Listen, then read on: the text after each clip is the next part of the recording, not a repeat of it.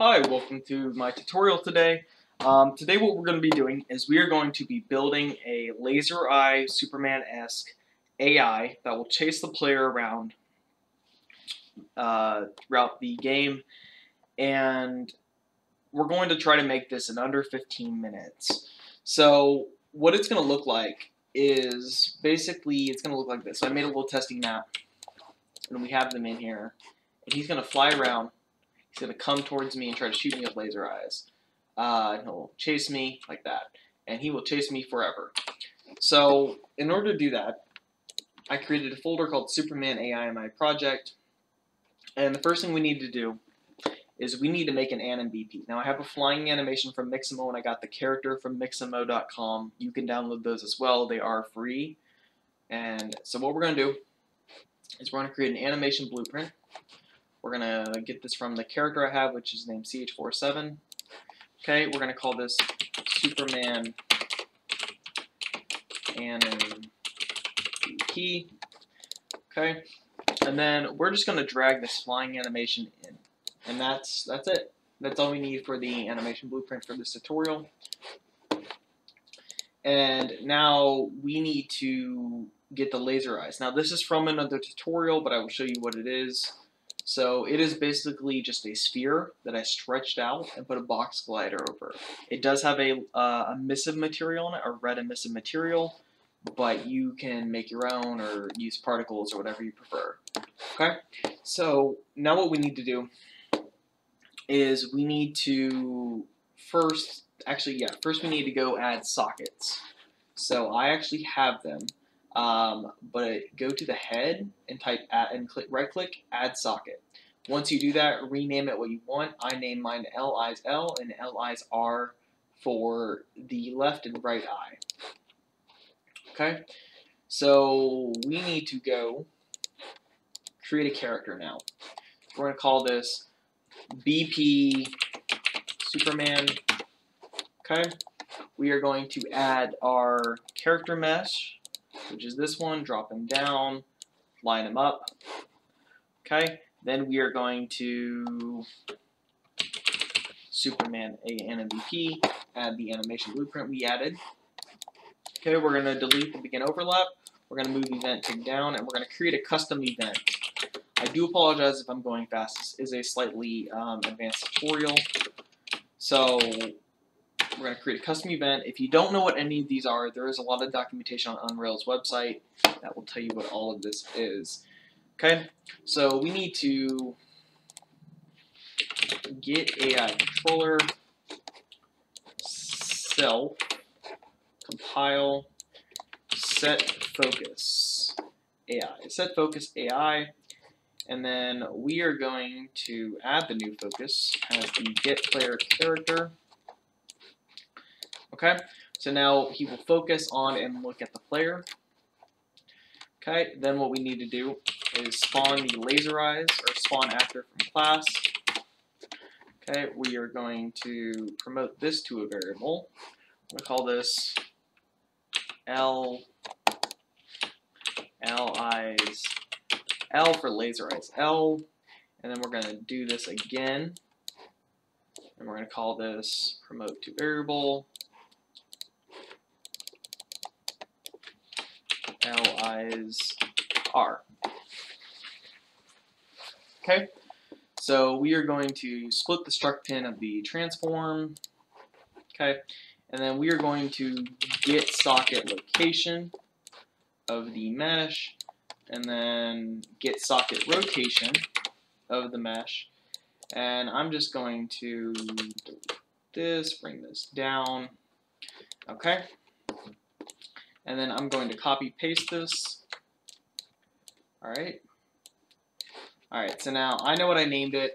Just make sure you copy paste the name, because if you don't spell this properly, Unreal Engine won't know exactly what to find. So like if you don't have caps on here or something, it won't know what to find. Okay, so this is going to be the left eye. This is going to be the right eye. Okay.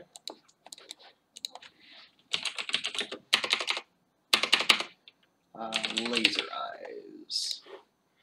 Okay. Laser eyes. Remember, we need to spawn a laser on both eyes. Okay, and then we need to go to event tick, and we need to check is valid twice. Okay, is valid, and we need to get the laser eyes L and laser eyes R. If you don't do this, you will run into a null pointer error issue, and it will bog down your game and possibly crash it. So do make sure you check to make sure they are valid, because event tick runs every frame, and if it doesn't spawn before this is run, it will create null pointer errors. So, so if these don't spawn in before this is called, it will cause null pointer errors. Okay, so what we need to do now is update the actor location and rotation. And this is the easy part because we can just copy and paste this stuff. We can just copy and paste this.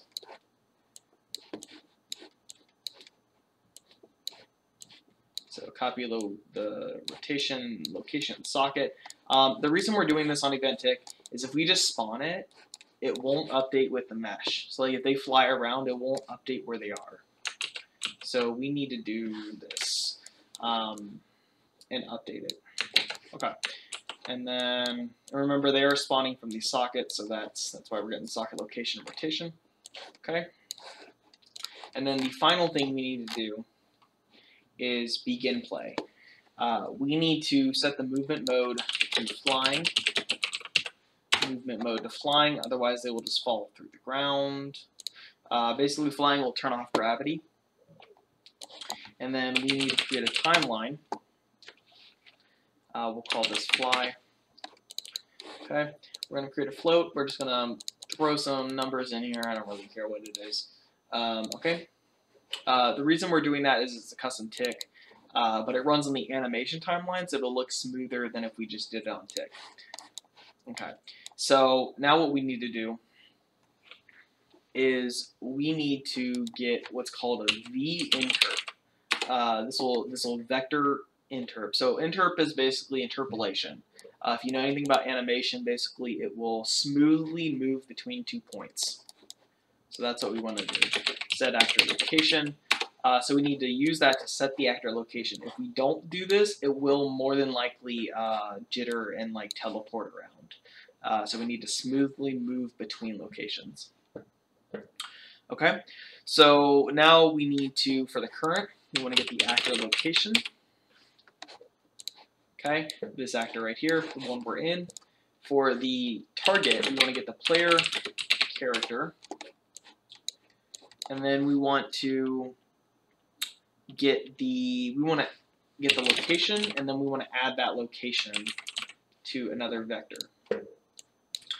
Because remember, we do want them to be higher than vector plus vector. There we go. Because we do want them to be higher than the player, so we need them about 500 above the player, and let's say about 50 behind them on the y-axis. Okay. So now the interp speed is how smooth it will move, which is what the animation track was for. This should be fine for it. But this can like modify like how fast and slow it'll move. For the get delta time, we need to get world delta time, delta seconds. If you are a Unity user, this is time.delta time. I believe it's the same in C++ as well. So now that we have that, we need to do one more thing. We need to laserize. Call this function that we created down here. Okay? So that is actually all of the code. I apologize if that went by really fast. I'm going to explain now that it's all here what this does. And I'm going to have it on screen so you guys can see what to do. So the first thing we had to do is we had to create the laser eyes. We had to like spawn them in and tell the player and tell the AI what to focus on, which is the player. So we got the AI itself, the controller of it. Then we got the player character and told it to look at the player character.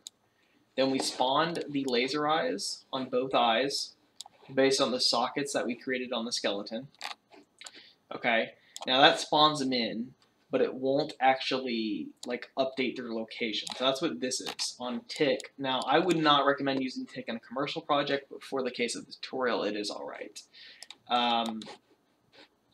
For the tick, we are checking if this variable and this variable, so these two actors, are valid, otherwise, so we don't get null pointer errors, and then we're just updating the location and the rotation of the eye socket. That's where they're spawned at. That's where they respond. And then on begin play, we're just telling it, hey, fly, start the game as flying. Then on a custom animation tick, we want to set the actor location to smoothly move between the current location that we're at and the player location plus about 500 on the z-axis, so 500 above the player. Okay, and then we do that based on delta time, and then we call the laser eyes function. Now, because we have actually there is a mess up in here. We need to add a do once node, because if we don't, we will spawn thousands of laser eyes. So we're going to do once, okay, and we're not going to reset it. And that is basically it. Spawn the laser eyes, update their location, and set the movement of where you want to go. Okay, so now if we put this in here, so I'm going to spawn right here. Okay, is he not? So we're going to delete him. We're going to move him up here. Okay, and we're going to move him far away so we can see him move towards us. Okay, so as we can see, where is he? Should be moving towards us. Okay, I think I know what happened. So we need to go in the timeline and loop it. So what's going to happen is if we don't, it's just going to do this once and then never do it again. So it won't be able to move towards us. Okay, so I figured out what's happening. I forgot to set the variables in here. So basically, the laser eyes are pushing the AI around. So now he will fly as he should, and he will come down here, and fly, and shoot laser eyes at us. So I apologize about that. Yes, that was the issue. Just make sure that your laser eyes are set as a target location, or it'll mess up the location of the mesh. Thank you for watching. If you enjoyed this tutorial and you want to see more specialized tutorials, hit the sub button and like the video. Thank you.